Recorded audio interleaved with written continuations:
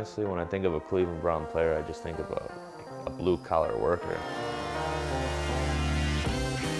I mean, this whole town is just blue-collar people. I mean, everybody puts on that work hat and just goes to work, kind of giving your 100% with anything, regardless of how simple it is. I mean, if you're going to do it, you might as well do it right. You know, before I was a player for the Browns, I was a fan, and I mean, that's like the top dream ever is to play for Cleveland, but you know, that first dream is let's get my foot in the NFL. I've known Jamie since high school. We met in high school and started dating, so that's 10 years ago. He was the football star in high school, and then he went on to Ashland to be another football star.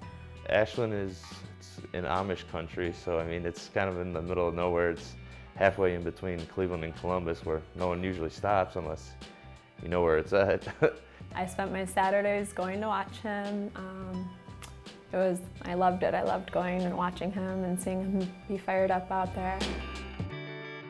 So when I was sick, I was diagnosed with nasopharyngeal cancer, and Jamie was away at Ashland playing football, and I knew he was the one then, because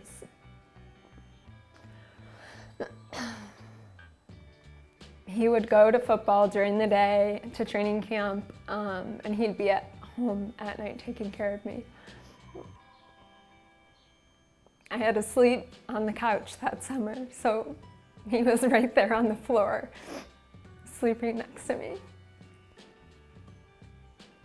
After I made it through all that, my mom was like, I mean, everyone was just like, what a strong guy. Like, for him to be still living his life at football, doing what he needed to do, and coming home to take care of someone that, you know, was close to him, but it really proved who he is off the field. I mean, with Cleveland signing me for another year, I mean, it makes life so much easier in the aspect that I can be with my fiance at all times and go see my parents, my friends, my family, and I mean, it's not many other players have that luxury. Off the field, Jamie is definitely a sweetheart, and when Jamie's on the field, he is totally 100% into his game. Even in college, I'd be like, Jamie, make sure you turn around and give me a wave. And I know I'm not getting that from him. It's so exciting to see his excitement come out, because it's something you don't see often, just because he's so serious. And I think everybody needs to have that two personalities. I mean, with like the fact that you're going to be hitting somebody for 60 minutes, and where else can you do that besides on a football field? The 22, Lambo's ready, snap back, ball down, kick blocked! They blocked the kick! Jamie Meter blocked the kick! Give me 11 Jamie Meters any Sunday. Coach Taves gave us a call, told me what to do, break through that guard center gap and get my hand up. And then like after that, yeah, I was celebrating, I was so happy. And about like 5 minutes later, I'm like, God, I hope I blocked that, because I don't feel like my hand didn't hurt. I was like, hopefully that was me. Coach Taves, he's I mean, first of all, he's hilarious. Come on, kids! One time! One time for the old man. Count them up. Come on, let's go, let's go. Woo! Hey, good job, fellas, good job. Oh, there it was! He's so smart, like puts the right people in the right position at the right time. It makes the right calls, obviously.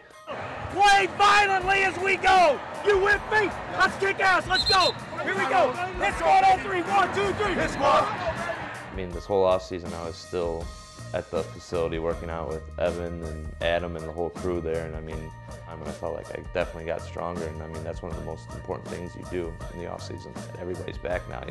Competition starts. Like, hey, I want to make sure I can lift more than you and run a little faster than you and go from there.